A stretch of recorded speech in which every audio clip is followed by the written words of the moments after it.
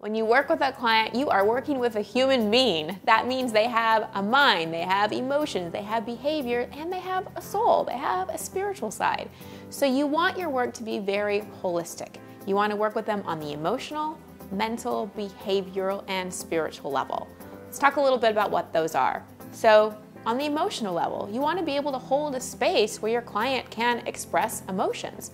A lot of people repress their emotions. They distract themselves from their emotions. And although we don't want to get caught up in our emotions and we don't want to be a victim, we want to create a container as coaches where clients can emote, where they can really express some of the emotions that maybe they've kept buried for years. Then you want to work with them mentally. You really want to be able to help identify old stories that they're telling and illuminate belief systems that are totally limiting and help them actually change their brain, rewire their brain by thinking and believing different things. And then let's look at the behavioral level. You probably heard that one of the definitions of insanity is doing the same thing over and over and expecting a different result.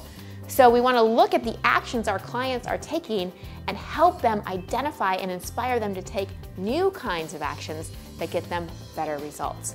And then finally, on the spiritual level, this has nothing to do with religion. We are all spiritual beings having a human experience.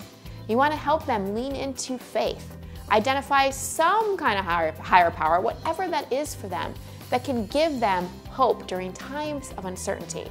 And you really want to honor that it's possible to create miracles in your client's life, which is totally defined as a change in perception. And so when we work on all four levels, not only are we really treating the whole human being, but we're creating a more impactful and transformational coaching experience.